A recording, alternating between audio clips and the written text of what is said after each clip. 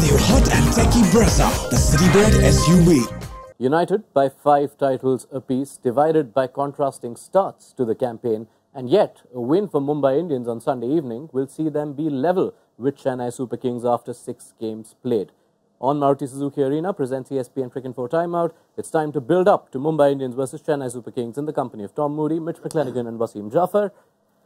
Mumbai's wins, they're back on course, 2 wins after losing 3. It's come on the back of the might of their batting and the majesty of Jasprit Bumrah.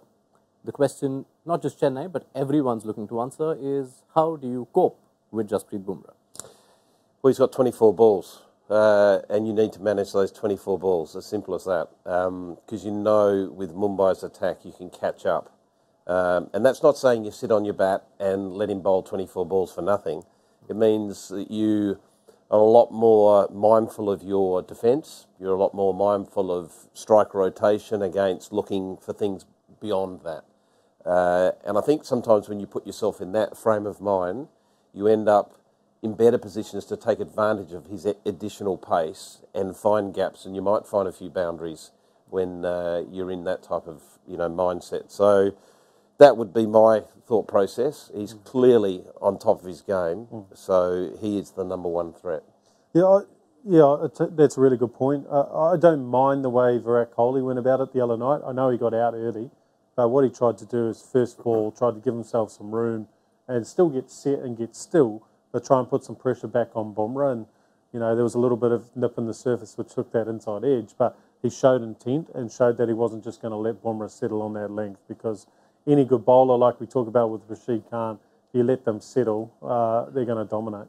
Yeah, early days in the season, but the numbers clearly reflect what Tom and Mitch allude to. You look at the economy rates of the Mumbai bowlers, Jasprit Bumrah has been under 6, and the others have been at 11s and 12s. And it becomes more vital, doesn't this, Wasim? Because can you realistically afford to bat out 4 quiet overs, especially at Wankhede, knowing Mumbai's batting form? No, I mean, when Jasprit Bumrah bowls, he's always looking for wickets. I mean, if he goes for 25-30, for example, it means like he had a quiet day. And the opposition doesn't mind that because you can catch up with the other bowlers. If Bumrah gets wickets, then he's on the roll. So I completely agree that you need to be mindful, even though you don't want to be defensive. But Bumrah comes on to bowl, then you understand that he's come there to break the partnership or take wickets. So if you take 25-30 from Bumrah's 4 over, I think you've done a good job. I think the key to it is you just want to deny him wickets, because he is their #1 wicket taker. So he's the one that breaks the game open and allows other bowlers to come into the contest. If you can deny him those wickets and still get, as you said, was him 25 or 30 off him, you've had a win. You've had a big win. Among CSK's potential disruptors is Rachin Ravindra, who's been quietened after a blazing start to life in the IPL. Now, Mitch, as he comes to Wankhede, you'd imagine it's a ground more suited to his batting. Can we expect a return to runs? Yeah, it is. Look, he likes to use the pace and the bounce in the wicket, and Wankhede's obviously going to provide that. It's going to be very important who they roll out against him in terms of their bowling. I'd like to see Rach, and I'd like to see them bowl Jasprit Bumrah in the first over. I think that swing away is a really good opportunity to get him out early. While Coetzee has made good strides so far this season, he's starting to really impress everyone who's watching. He kind of lines up into Rachin Ravindra's wheelhouse if he bowls body lines. So they're just going to have to be tactically smart to shut him down. We saw Ishant Sharma bowl really nicely to him with that wider line, changing the pace, and I expect Mumbai to switch on and try and get on top of him. Otherwise, we'll just see what he did in the first couple of games and get off to a blistering start. Thoughts on the rest of the Chennai batting lineup and how they go here? Gaikwad got back. He got his first 50. Dubey, obviously, they've relied on. But this feels like, with Mumbai's batting form, every batting team is looking to target perhaps 20-30 above par, which can't be easy. Yeah, I mean, you know that Mumbai doesn't have a spin attack. So, barring Jasprit Bumrah, there are bowlers who you can attack, and that's how they played. Ajinkya Rahane has done that. He'll enjoy batting here. Even Shivam Dube, that's their home ground.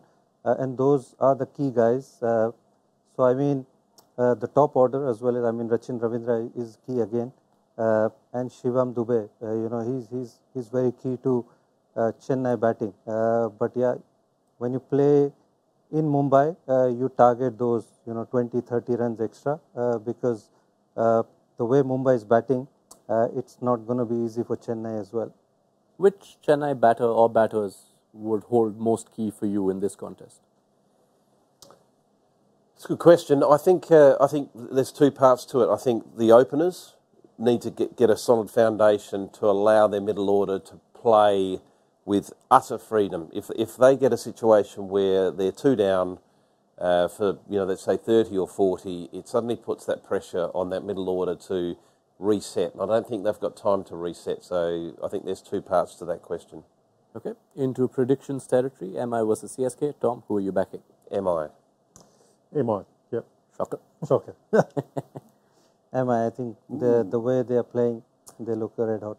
3-0 to MI is the verdict from our experts. It is the only time these teams are scheduled to meet this season, unless, of course, the closing stages of the tournament have something else in store for us.